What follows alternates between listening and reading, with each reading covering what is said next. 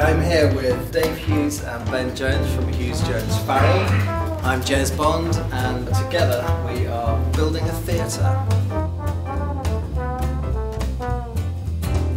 Dave and Ben haven't built a theatre before, which everyone generally sucks their teeth out. Do you want to talk to us about the process of doing something completely different? And I think what's we found very fascinating is that there's so much practicality required for building a theatre, and so much almost that sort of boring delivery of stuff, and yet you need to constantly be saying, well, actually this is about the experience of going to the theatre.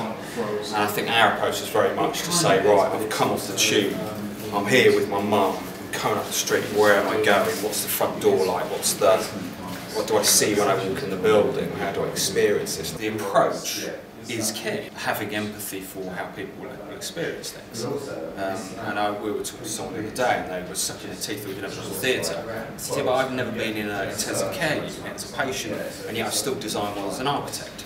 So you don't have to have done those things in order to design stuff, you simply have to understand those things. But presumably in the intensive care unit you would have spoken to the people at the hospital, spoken to the users, the nurses, the doctors. Yeah, but just as we've done with this. So yeah, it's the same approach. Yeah, so with this one, you know, we've been to see, in fact I was talking to someone, we've been to see 15, 20 theatres to have a tour and have a look around and ask people questions about technicality. I think the bit that is most technical relative to a different building type is to do with the lighting rigs, flying, and all the stuff that happens above people's heads. I think, you know, seating and everything is one thing, but that is very specialist. I think that for us that was a big learning curve. Yeah, I think what's nice for us is we just had no preconceptions at all about what you had to do or could or couldn't do. And particularly, you know, when we first met, you know, and talked about the feasibility of doing a theatre on this site, I think if you came in today and asked us, we'd probably tell you that it couldn't be done on this site, just because we have preconceptions. You sure you should be telling me this? I think what Ben's saying is that without the preconceptions, and it is very time consuming to then learn all those things, but without the preconceptions you are actually, anything is possible. I think one of the problems is when you start knowing too much, you make quicker decisions.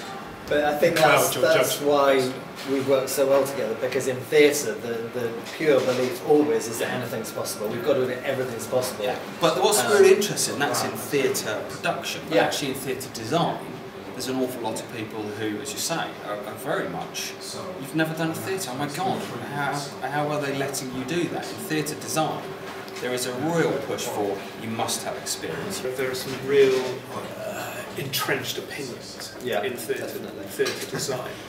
Oh, you can't have daylight in a theatre. People do get set in their ways. So absolutely. To have someone young and naive come along and say anything is possible. It's a blessing. And, you tell us. It is. We're putting roof lights to get some natural daylight into the studio in the main house, and this is one of the things I think which is quite innovative. And it just seems to make sense where you have a large space like this. Economically, in terms of a business plan, you need multi-use, so we'd be looking at rehearsals during the day in that space, or seminars or conferences. Also, you've got times when there's a get-in or a get-out, or people are rigging. For all of those times, natural light is beneficial. Nobody likes working in the darkness, and not only is it beneficial to mankind in that sort of psychological sense that a lot of technicians have experienced, it's also beneficial because obviously you don't have to turn all the lights on, so in terms of energy efficiency as well, it's a lot more economical and sustainable, and therefore despite it presenting a few challenges, we are going ahead with it, and we're very excited that we will be able to offer this unique provision, and I think that's really great, and hopefully more people will follow that example.